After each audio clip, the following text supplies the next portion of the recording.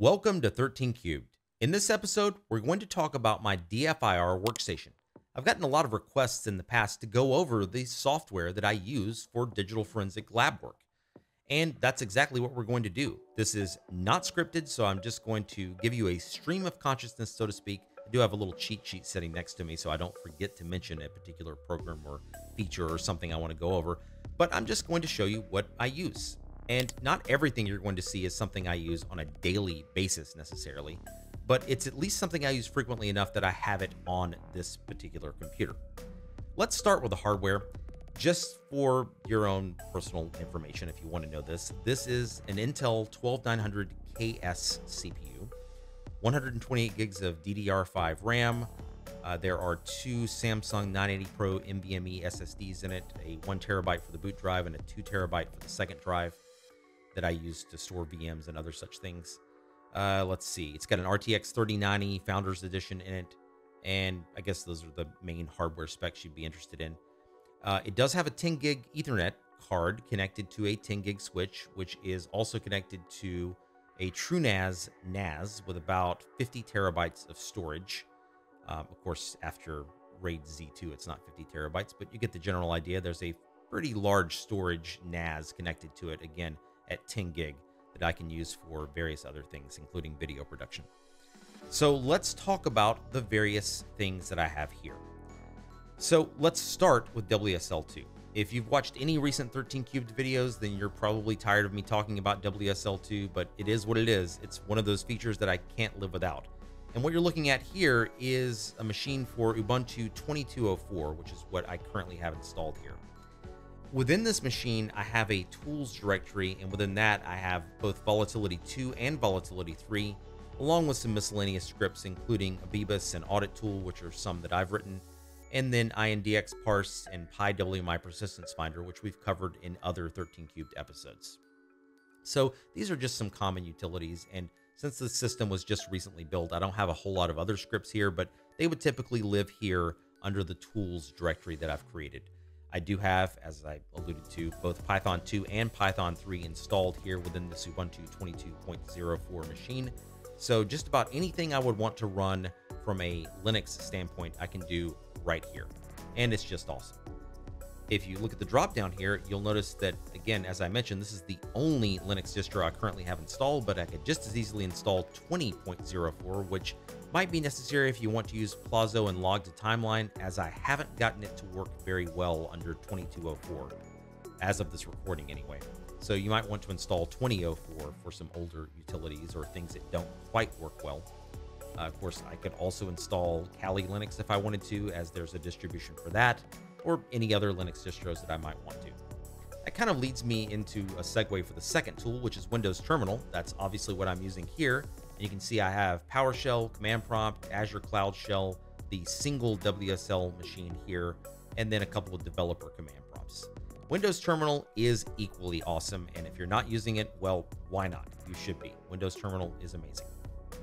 All right, let me show you one other thing. I'm going to go ahead and load up the Microsoft Store because I want to mention, well, actually two things. First off, did you know that WSL is actually an installable package under the store now? You can actually see it here. It's listed as Windows Subsystem for Linux Preview. Now, you can go to turn Windows features on or off and actually click the checkbox and install it that way. But alternatively, you can just install this app, which I guess is what they call it, right? It's an app, and it will actually turn on that Windows Subsystem for Linux for you, and you'll get more frequent updates to the underlying subsystem as they release them. So I would highly recommend installing it from the store. And the same with Windows Terminal. If you don't currently have it, you can get it right here from the Windows Store.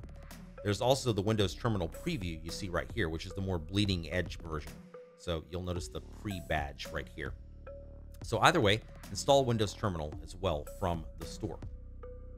All right, so what else? Well, while we're at it, let's go ahead and talk about Sysinternals. Sysinternals, which many of you are probably familiar with, is also available now on the Microsoft Store. That was not previously the case. Previously, you would have to go and download it from the Sysinternals website, which is still a perfectly viable option, but I would recommend just getting it from the store, again, to facilitate easier updates and, well, easier installation. So I've installed that entire suite via this app right here. And while Sysinternals is not specific to forensics, there are numerous utilities included here, such as Process Explorer and Process Monitor, for example, that are excellent utilities.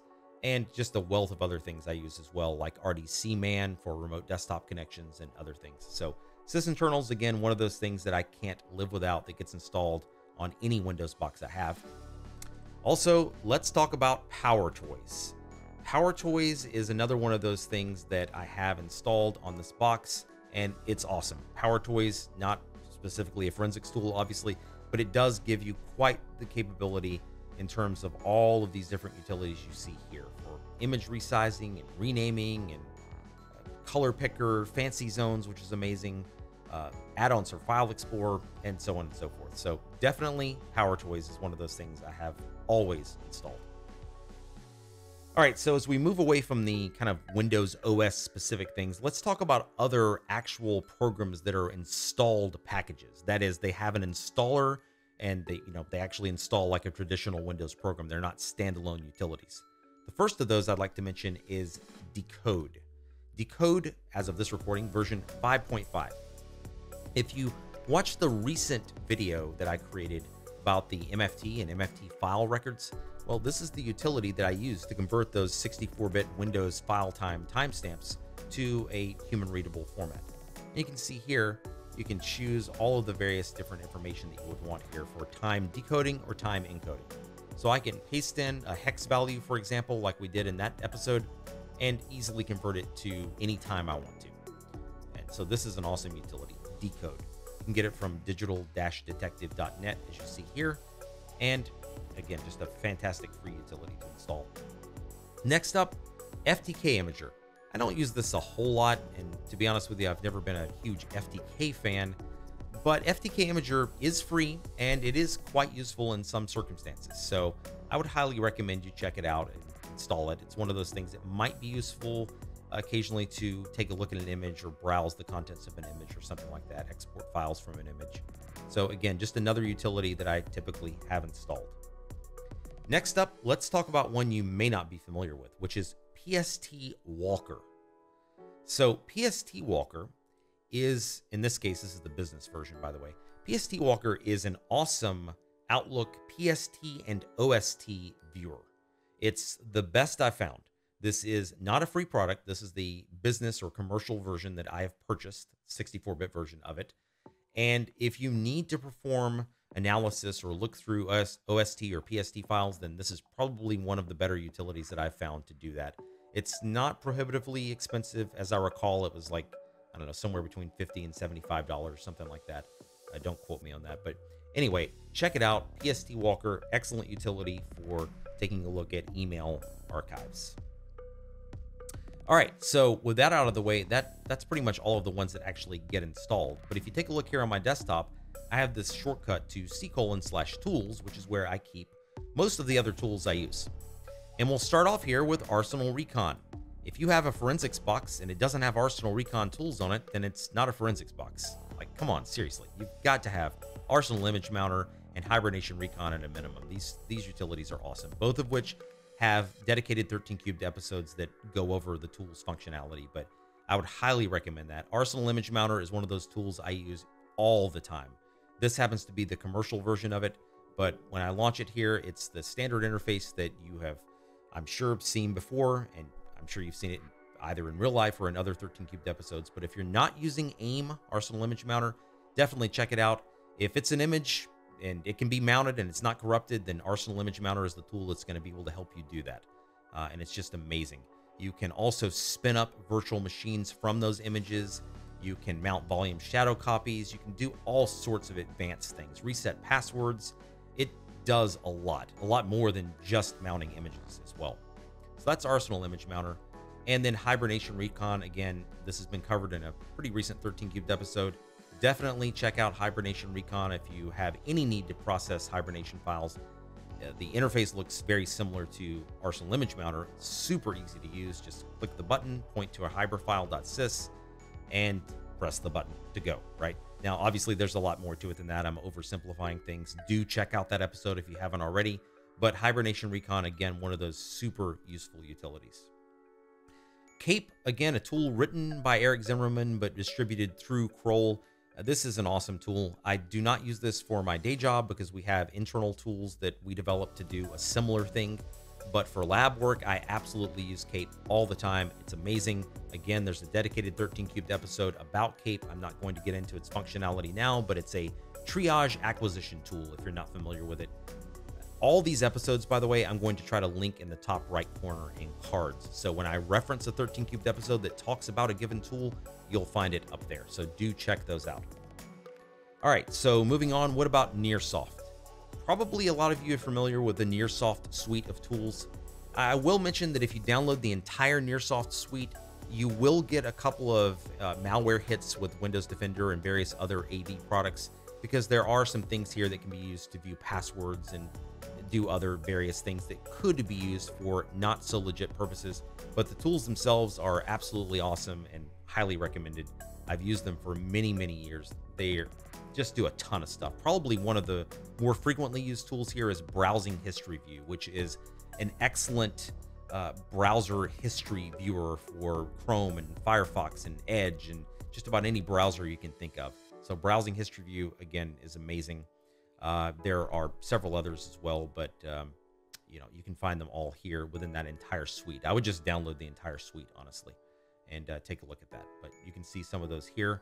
I'm not going to run these or go into any detail here, but just know that the NirSoft suite of tools is another thing that can't live without. Moving on down, of course, I have Xways. I have Xways version 20.5 as of this recording, which is just, again, a phenomenal tool. If you haven't yet checked it out, then definitely Xways is something I would recommend. There's also a fantastic new book, the Xways Forensics Practitioner's Guide, 2nd edition, which will get you started in Xways. Highly recommend checking out that book. I'll throw a link on screen to it.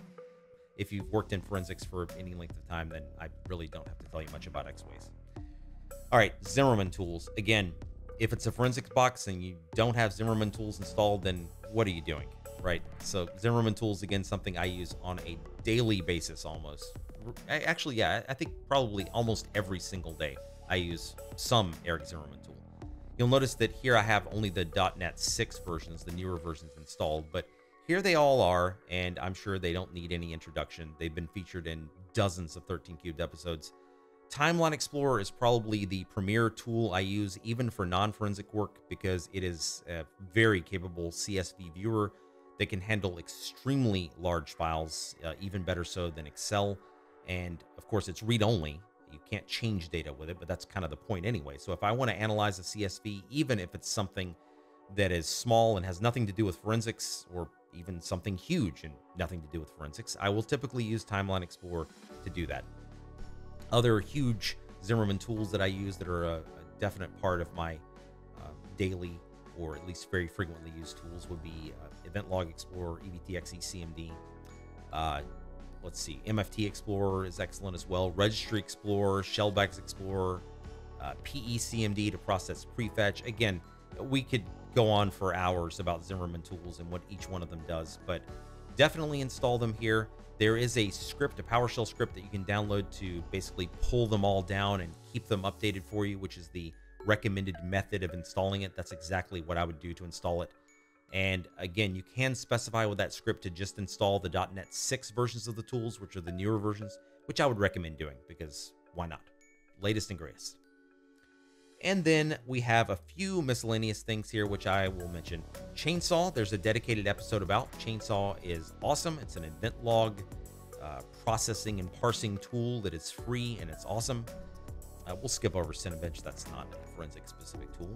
INDXRipper, again, featured in a 13 Cubed episode. Very handy tool. RegRipper, of course, another handy tool. It's been around for quite a while. If you're not new to the forensics community, then you are no doubt familiar with RegRipper.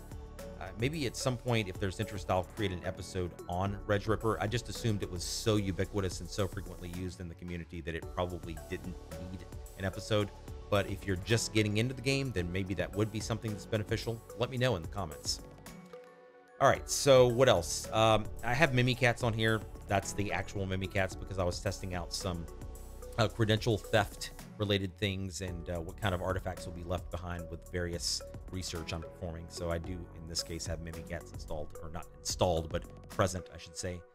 And balenaEtcher is just a very quick and dirty tool to write an image to a USB drive. You could use any other number of tools as well. I think Rufus is another one I've used quite a bit in the past, or the all-important DD. Just don't mess up the IF and the OF, right? But either way, just a nice tool to be able to write something to a flash drive, such as an image or something like that. So, all right, so that is pretty much a quick tour of the main tools that I use on this forensic box. And, you know, I'm sure I'm missing something, right? There's always something else that I probably have. I guess the last thing I will mention, kind of an honorable mention, I kind of alluded to it before, but this is RDCMan. You can see here in the top left, I actually have a Windows 10, 2012 R2, 2016 and 2019, and soon a 2022 VM. These are hosted all on ESXi. So I do have a completely dedicated machine that is an ESXi box that's hosting these machines. And if I want to, you know, pull up like a Windows 10 VM or something like that in that ESXi environment, I can simply double click on this and it will pull it up. And actually, you can see it. There's already an existing session that's pulled up right here for an upcoming 13 Cubed episode. And I can do the same with any of these. I'll just double click on one and it will automatically connect to it and put it up here at the top. And then I can easily switch back and forth between them. And then, you know, very, very easily perform lab work or whatever. You're actually going to see this prominently featured in an upcoming 13 Cubed episode that I'm working on now. I'll drop a hint. It's all about InPacket and how to detect InPacket usage. So, well, again, I won't spoil anything, but that's coming up. And super easy to just switch back and forth between them, as you can see right here. So much more convenient than actually just pulling up separate MSTSC RDP sessions. So go ahead and leave that there. Like I said, I'm sure I'm leaving something else out. Oh, I guess I should mention Visual Studio Code. Again, another one of those not forensic specific utilities, but something that I absolutely have installed on every box and I use all the time. Visual Studio Code is extremely powerful. In addition to that, my other text editor of choice is VI. Yep, that's right. Use it all the time in WSL. I love VI. Amazing. All right, so I hope this has been useful for you. I hope it's been beneficial. And, you know, I would very much like to hear in the comments if any of these tools are new to you or if this was helpful to you. I imagine that if you've already worked in forensics for a while, this is going to be like old news to you and not super useful. But if you're just getting into the field, then hopefully this has provided some sort of benefit to you. So let me know. But that's all for now. So, hey, as always, thanks for watching. Subscribe if you haven't already. It helps out the channel. And I will catch you in the next 13 Cubed episode.